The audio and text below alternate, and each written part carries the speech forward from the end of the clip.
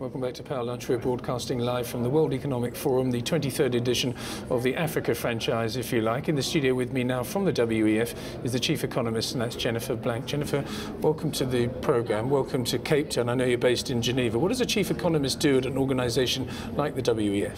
Well, I think the main thing that the forum is doing in the area of economics is really competitiveness analysis, and so really looking at what it is that countries need to do in order to be more productive and to provide high and rising living standards for their citizens.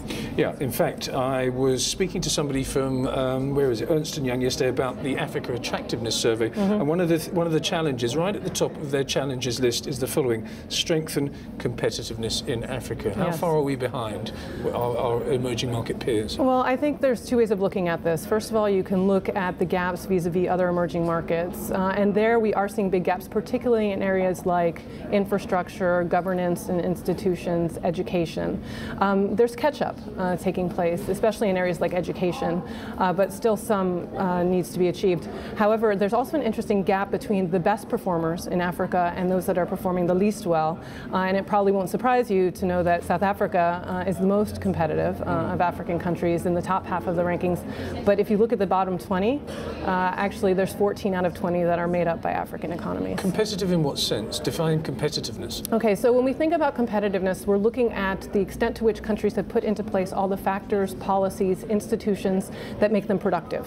In other words, those things that are basically ensuring that prosperity can be earned on a sustainable basis, not because of rising commodity prices. So we look at things from the more basic to the more complex, things like education, infrastructure, health, governance, as I said, macroeconomic environment, but also the functioning of markets, goods, financial and labor markets, and of course technological adoption, innovation, and those sorts of more complex things. So South Africa at the top, who's at the bottom? Who needs to play catch-up?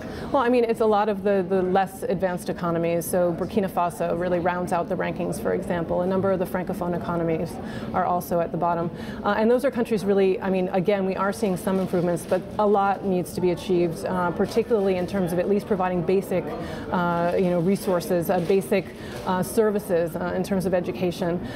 One of the things really that we're looking at in Africa in general is the fact that you're having about 10 million new entrants into the workforce every year. Now that's a great opportunity. You have this youth bulge coming up, but if you don't have the sorts of jobs that are waiting for them, and if they're not prepared to take them, then this can actually end up being a hindrance rather than a help. Exactly. I mean, the youth bulge is a double-edged sword, of course, because if we don't create jobs for our fantastic demographics, then of course there's going to be discontent, and I'm not suggesting there might be an Arab Spring, but it certainly could scupper the nascent recovery. Precisely. I mean, the last thing we want is growth without jobs. And unfortunately, fortunately, we've been seeing over the past 10 to 15 years that there has been quite impressive growth in Africa. It has not yet been translating into the sorts of improvements in livelihoods that one would hope. But here in Cape Town and at this meeting, we're really talking about the positive outlook. And it does seem that if things are changing, things are improving, and if now the right kinds of incentives are put into place, and if the right kinds of investments are made, a lot could be achieved in the next 10 years. Let's not forget that if you look at South Korea, just 3 decades ago, it had the same GDP per capita as Ghana, and today it's one of the most advanced economies in the world. Are you suggesting that we could replicate that sort of business model, the South Korean model? Well, I mean, I think we could certainly look to the East Asian tigers and learn a lot from them, and a lot of it had to do with opening. Perhaps one of the things that they've done that the African countries haven't done yet is really look at how they can spur inter-African trade. Trade remains very low in Africa, and also in low value-added goods, and these are small economies, same as a lot of the Asian tigers had to contend with at the time. And so certainly if you look at what they did in terms of opening up and then looking outwards, a lot really could be achieved.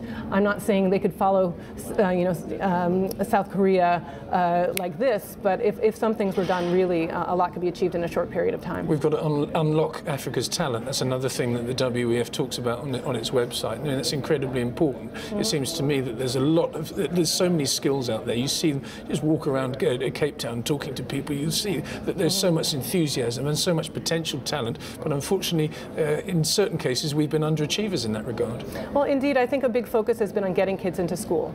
And you can look at Latin America for a similar example. Latin America has been great about getting a lot of children into school recently, but But now, you know, a lot of the emerging markets are having to now say, okay, great, kids are in school, what are they actually learning there? And that's why you're seeing a bit of a skills gap right now. In fact, if you look at South Africa, while you do have a high unemployment rate, at the same time, a lot of the time companies will say, well, we can't get the actual people that we need for the types of jobs. And so a big focus needs to be on this. And I would say, if you look at some of the successful countries around the world, one of the big things that can help is making sure that you bring business into the discussion with governments. Really put together, I'm not saying necessarily, you know, public-private partnership, but at least dialogue about what it is that is needed in the economy by the private sector to make sure that they're getting the sorts of skilled people that they need. What are you going to do as chief economist over the next 3 days? It's day one now, and I can already feel the atmosphere building up a little bit. Are you going to stand at a podium and just talk exactly as you're speaking to me now? Is there a deeper meaning to this? Absolutely not. I think that the real importance of this meeting is the fact that we're bringing together business, government, civil society voices, people who can really make a difference. This is a meeting of leaders, and this is a propitious moment really for Africa when decisions made today can make a big difference tomorrow. One of the big things that we're doing right now is that we're actually going to launch the Africa Competitiveness Report tomorrow together with the World Bank and the African Development Bank. It's not the point of coming out with another report, but really it's about the three of us getting together, three organizations that really want to make sure that we have a joint message in terms of the things, the challenges facing Africa and the things that can be done in order to really boost growth and provide those sorts of rising living standards for Africans. Just very quickly, last 30 seconds, Jennifer. It's not a full start this time, is it, for Africa? We're going to follow through and build on this, aren't we? I think that there's a lot of optimism this time. It really does feel like things are changing. We're seeing governance improvements, you know, peaceful transitions of power, a lot of incredible energy right now in Africa.